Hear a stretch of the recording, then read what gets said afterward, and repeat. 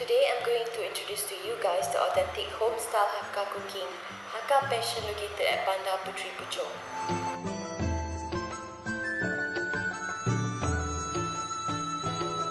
Hakka is a very well known with their simple and unique lifestyle, and you can tell from their interior design.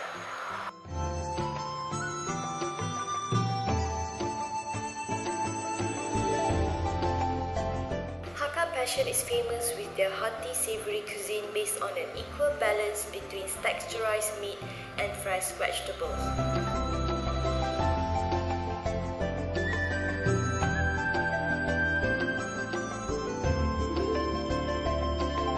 Hong Chu Men Roe or braised pork with red yeast rice is a special homemade recipe.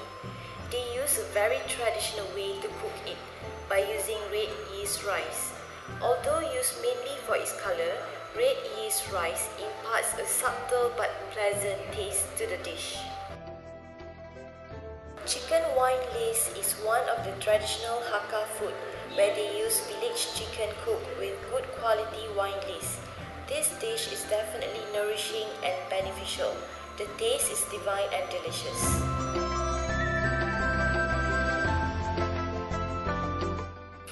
Fried water spinach is a wild and healthy plant cooked with fermented bean curd. Fui is popularly referred to as Chinese cheese. It's very savory and flavorful. Kailan with rice wine is a Hakka fusion dish. Two processes involved in preparing this food. First, they will cook kailan with rice wine, and second, they will fry kailan leaf as the finishing. Hot and spicy tofu is a Hakka Passion homemade bean curd. The texture and the taste is definitely different from others. It's served with spicy topping and French bean.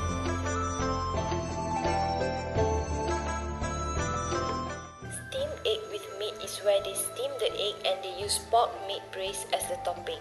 It's very delicious.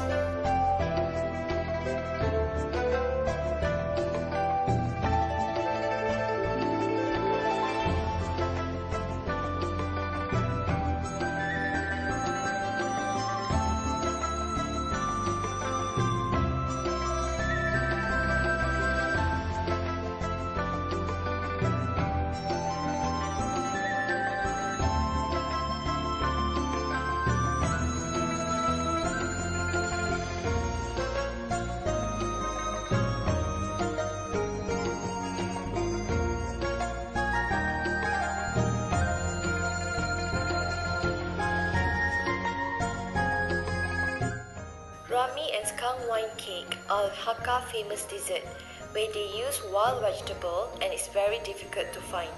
These desserts have high medical value. It's good for detox, cure allergy and rashes. They have a sweet feeling of red bean and yellow pea. Even kids love it.